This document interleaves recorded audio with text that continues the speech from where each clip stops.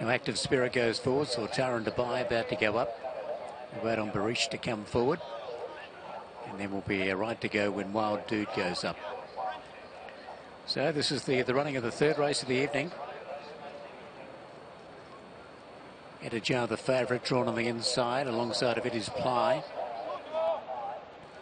Frankyfourfingers, a big winner at Jebel Ali last time, goes in, and they're right to go now. All set for a start.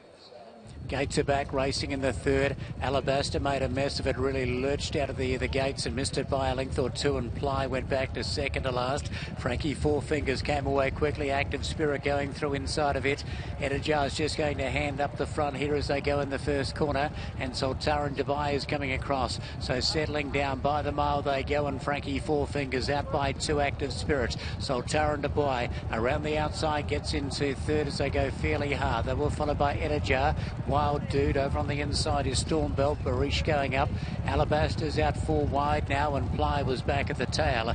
First section of 425.25 as they race down the back. Frankyfourfingers trying to come back underneath of Mickael Barzalona. Shows the way, given a bit of a breather now by a length and 3/4. Over Active Spirit, Sultaran Dubai, Barish and Alabaster going up very wide. Jar just being niggled along between horses, joined on the fence by Stormbelt. Then came Wild Dude, and back at the tail is Ply, but only 4th in the leader. Off the back they come, and Frankyfourfingers set a fairly good time out in the lead. Shows the way. Alabaster working around the outside of Sultaran Dubai. Stormbelt getting right up on the inside. They were followed by Ply, who might be handy enough to them. Next of all, Active Spirit, Barish. Well back is Jar, really floundering tonight, and Wild Dude back at the rear.